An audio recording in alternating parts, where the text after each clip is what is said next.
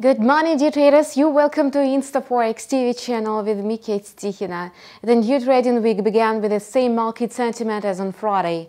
Traders prefer to open short positions on the US dollar. Having reached the 6-month low against the US dollar, the Japanese yen spiked 200 pips. Now the dollar-yen pair is trying to decline below the psychological level of 111.00.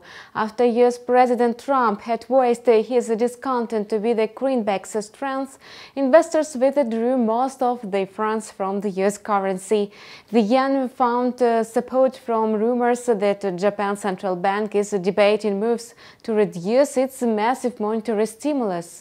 The negative rates and purchases of government bonds failed to produce a beneficial effect, judging by low consumer inflation and the yield curve for the government bonds. Besides, the yen takes advantage of the developments in the political arena. Investors always prefer the Japanese currency as a safe haven asset.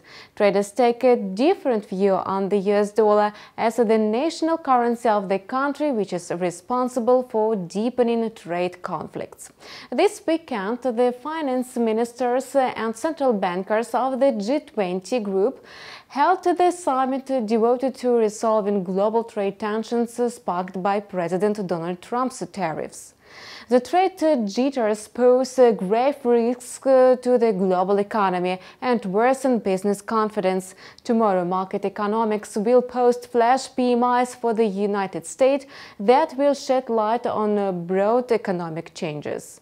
Meanwhile, traders still tend to open risky bets. So buyers of the Australian dollar made good use of the weaker US dollar, and the Aussie won back some of its early losses. The USD pair surged to 100 pips. To sum up, traders are braced for another turbulent week. Market participants alert to the US GDP report for the second quarter and Australia's inflation data.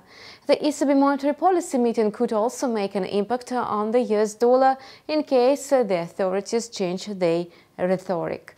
You are watching Market News on Forex TV channel with me, Kate Stichina. We wish you profitable deals and waiting for you in the next release.